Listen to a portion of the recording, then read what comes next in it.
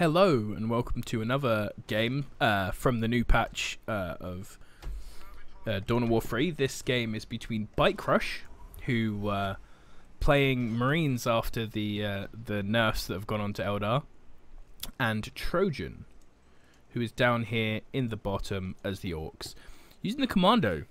Interestingly, Stormboy's Commando Mega Knobs. Interesting to see this. I haven't seen anyone else use Commando, but fair enough. And now that you don't take the Venerable Dreadnought for the Assault Marines jump, even though it has been buffed, Bikerushownz is choosing to use Imperial Knights Solaria. Now, this is a choice that I've seen a couple of players make, and I think it is probably the right choice with the way that Marines play right now.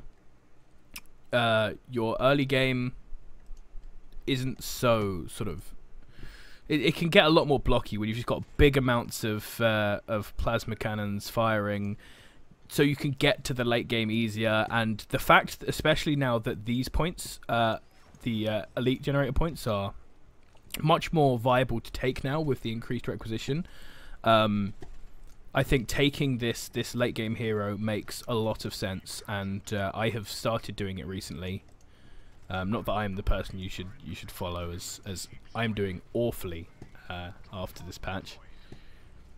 So boys actually getting on the Marines here. The Marines have been buffed in melee, which was an interesting change, which means they are almost as good as boys in melee, although they would obviously prefer to be shooting. We have a drop of Marines up here. We have 2 squads of Marines surrounding this boy, and so these boys are going to go down. These boys are going to go down, but it looks like they will get a generator or 2. We also have boys down here taking out their own generators, so doing a bit of damage to Netput's economy. This sort of stuff can become much more important now as armies can get a lot bigger. So you want to make sure that you stop their army from getting as big as your army will get. So one of his boys looks like it actually might get away here, whereas the other side won't. We don't see an early arsenal coming down yet from Bikerushownz. He doesn't quite have the power, but we can expect that as soon as he gets to 50 power, he will be throwing down that arsenal. Whereas we have a boys hut and a war tower going down, still standard, nice, same as old, in the middle. And I'm expecting to see a pile of guns soon, but I'm not as certain on Orc builds, as I have literally only played Marine versus Marine after the patch. So doing a very typical early war. Expecting to see... the boys aren't getting hyped up, interestingly. Often players will hype up the boys while the war is going so they can get them both off at the same time. But he's got the war out. You've got those fancy fireworks flying, and now he's going to push out. It looks like he's going to push out down here to group up with these boys and help him fight these Marines. The Marines actually aren't going for the plasma upgrades yet, which is, you know... from playing Marine, this is incredibly confusing, but or incredibly unusual. However, perhaps versus Orcs, just Marines are enough. That makes absolute sense. You're not going to get hit by the enemy having just better versions of the same thing you have. And he's getting the barracks down, which once again is something that I would say not to do in Marine versus Marine right now, but this is, like I said, my first game seeing against Orcs, so Bikerushownz will probably know better than me. And he managed to keep all of those Marines alive at that point, which is actually a huge advantage now. Having a big army like this in the last patch would actually make your army really hard to reinforce, but with the extra amount of money that everybody has now, it doesn't become as much of a big deal. So I also do want to point out, I believe I missed it, but there was a bug that was pointed out by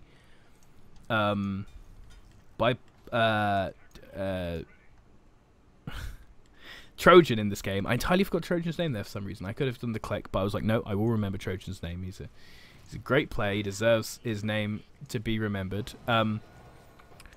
Both of these requisition points were made at the same time. And this is a bug that apparently is known. Few players right on the top of the ladder have been using it. It's a pretty big bug. It's not. I wouldn't say it's entirely huge, but it's pretty big. But you know, I don't disapprove of Bikerushownz for using it. If there's a bug in the game that you know is there, you know it's there. It's going to get patched out eventually. It's not the sort of thing that's gonna make Bikerush win that he won't be able to win without. And once it's gone, it's there. So you know, just make sure people know about it, and Relic will get it done.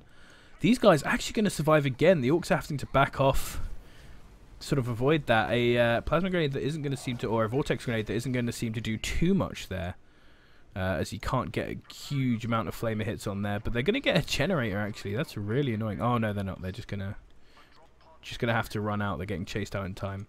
But we do have some Marines going down here. More Marines getting reinforced at home. The arsenal is up, so we can start seeing some upgrades coming in soon. Big horde of boys. Nothing too techy or anything coming out from the Orcs so far. This point is getting harassed up here. He'll have to go and deal with that soon. This point is going to get taken because it doesn't have anything built on it. And this is one of the reasons why it's important to spread out your generators, you know. If you could just get another generator out on there, that could be a big thing. These Marines aren't going to get away. So that is a Marine squad that is actually going to... And we're going to get to see the Commando for the first time in one of my videos. Commando sneaking around. He's already put down one of his sneaky little bombs. He's got his stun trap as well, and now he's just slamming these Marines with his big old shotgun. The big vortex grenade's gonna slow him down, stop him from being able to push in further. Can we see where he puts grenade there? I don't know. I'm not super knowledgeable about how Commando works. As you know, Orcs is the faction that I play the least, personally. And I'm a big fan of the Weird Boy. I think he's super fun. I've always liked the sort of Warhammer Orc Shaman thing they got going on. Played a Shaman in Warhammer Online back in the day. It's one of my main characters. That was fun. I have to go and see how the recreation attempts, the hacks of that are going, but that's a conversation for another day. I shouldn't get into that during a cast. So we have this, as we're seeing a lot now in this new meta, these big blobby armies coming around, and actually there is an upgrade. There's a flamer upgrade, so this is going to be very good against the Orcs. This makes a lot of sense to get out versus Orcs. Overall, you see a lot more plasma going on, but the flamethrower is a big important piece, and you do have a single assault marine squad here. Now this is going to be not too useful yet, because we can actually see that the Orcs haven't even teched at all, but the reason that you still do get an ASM or two, the idea of it is that you want to disrupt looters with it. I actually think they may have been hit too hard and might not even be really good enough for that, but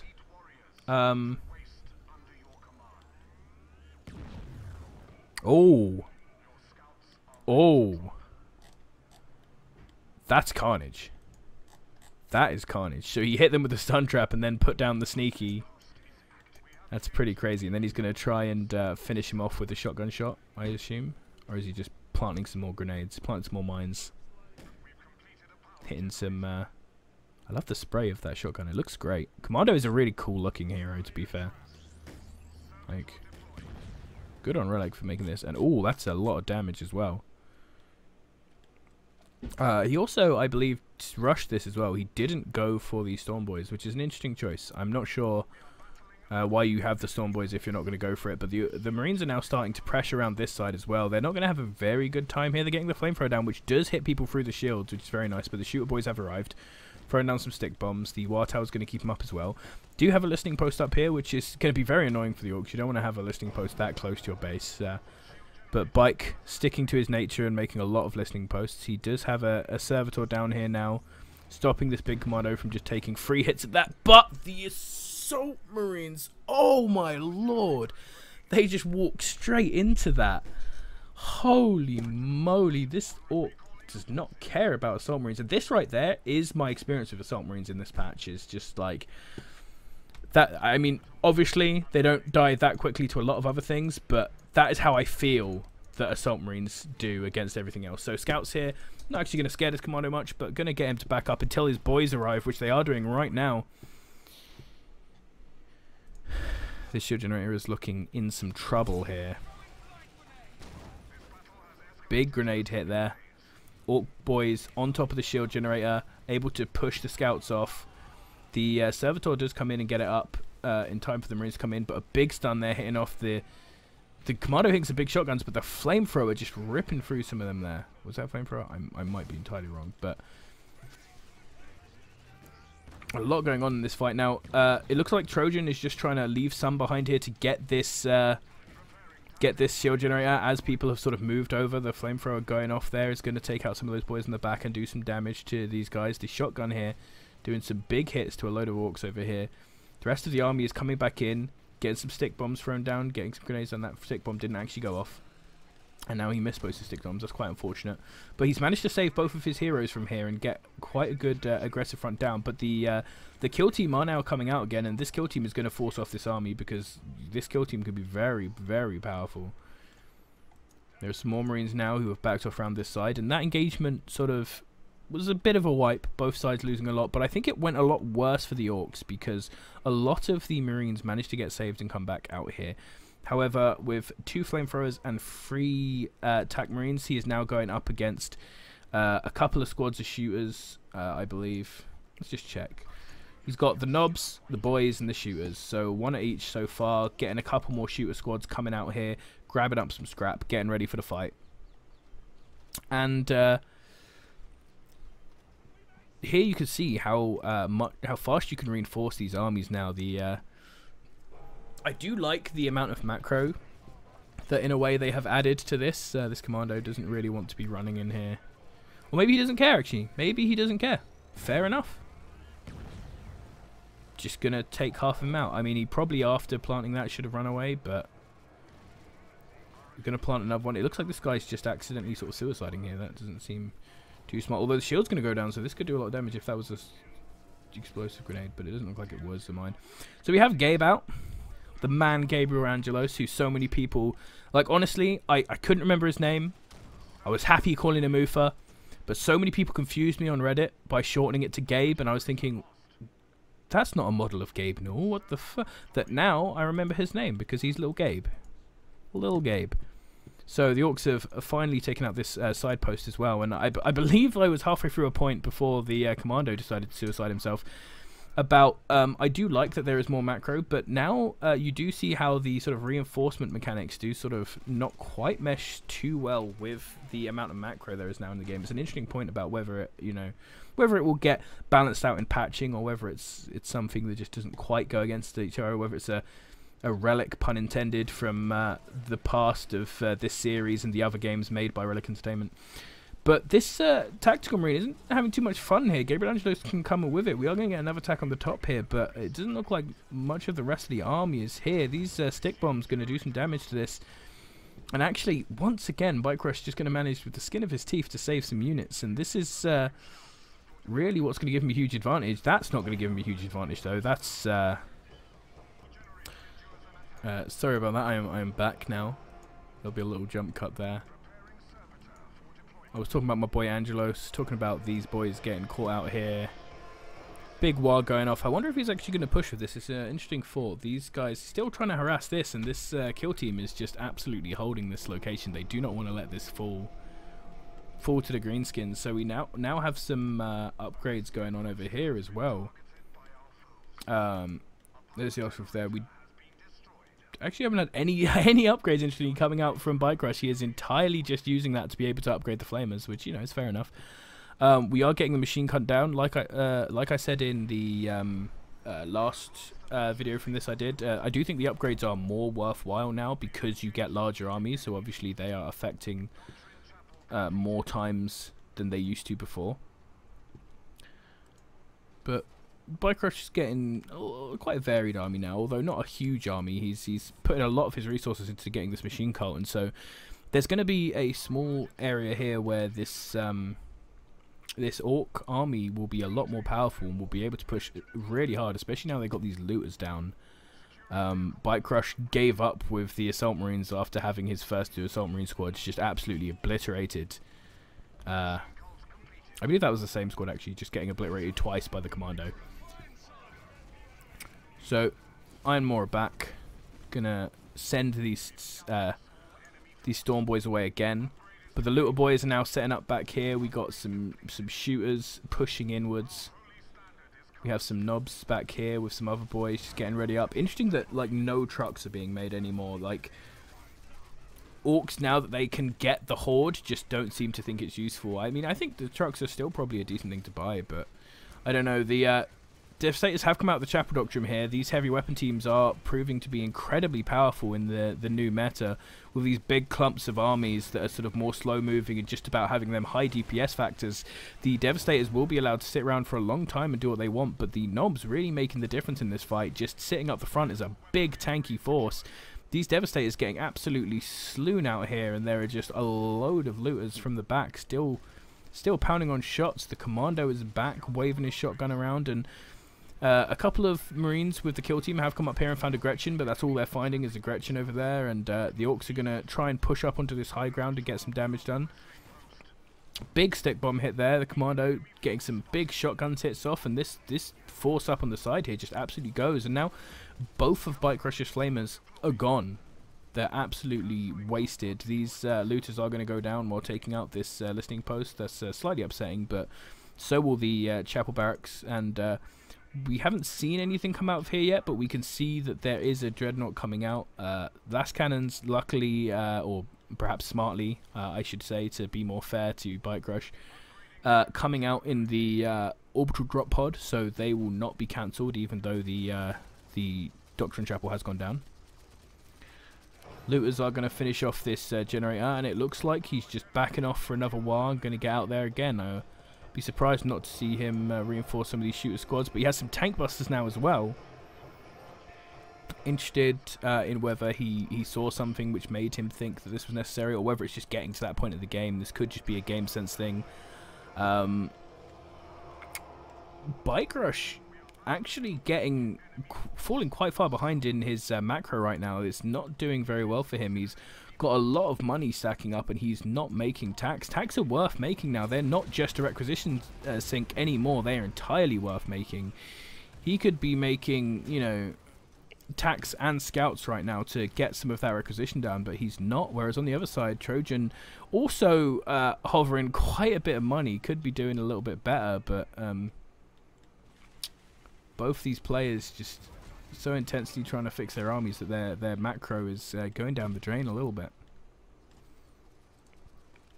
This might have been a more early game, to be fair to these players, and they might not have been used to the heavier amount that they're getting. Yeah, these looters actually just straight 1v1ing a Marine squad. I'm not sure if they'll manage to come out from that. Flamethrower is just too good. No micro going on there. But this point is now down, this shield gen. We've got some points going up to the side here. We've got some of these little squig bombs going in here. Actually going to go for that. That's interesting, rather than hitting the turret again. Tank busters there, going to go down to the turret. That's a slight bit of miss micro there. We've got the Storm Boys hitting there, and this army, big scary army, getting reinforced here at the back, can come in, either push one of these turrets. I mean, I would like to see this turret pushed and this building pushed, and then maybe he can back off and take the other side. With how much resources you get in this game now, it becomes very dangerous ever to push with only one side down. I don't think you can do it, which is something that I think does drag out the game an annoying amount, and I wish wasn't true. Oh, but these tank busters now getting caught out. I mean, most of those are scouts, but that's still quite a lot. This flamer squad is going to get jumped on, but the flamethrower does not stop for melee combat. These tank busters have to get out of here, and it's not going super well, but it looks like they will survive. Orcs are starting to make some mechs now, and the army is coming down, having done some damage. But there's just too many scouts in this formation that just aren't really doing the damage that needs to be done. I really do think that Bikerush is missing a lot of tack production that could be on here. He's got 6 scouts with the one that he's making, and he's just not making any more Marines. Especially with the tax buffs, I'm not sure having scouts just for damage over Marines is good. I mean, a lot of grenades are nice, but you can make some tax too, you know. And we have now a Death Dread coming in, Gonna start slicing people up. We've got this huge army over here of shooters with some tank busters in the back. Kill team going down. Flamethrowers are going out, but they have been pretty much dodged by the orcs. The scouts are getting some big stuns down on this clumped army. The army is quite badly clumped, and the dreadnought is coming in, but the dreadnought could get hit by a lot of tank buster shots here, and there are some mega nubs coming in as well. Who have armor piercing melee actually, so if they can get in there, they can fight this dreadnought pretty well in melee range. Gabriel Angelos getting some big stuns out, but it is kind of badly caught. The dreadnought is holding its own, but Bikerush is going to surrender, so that is a game going the way of Trojan here versus Bikerush.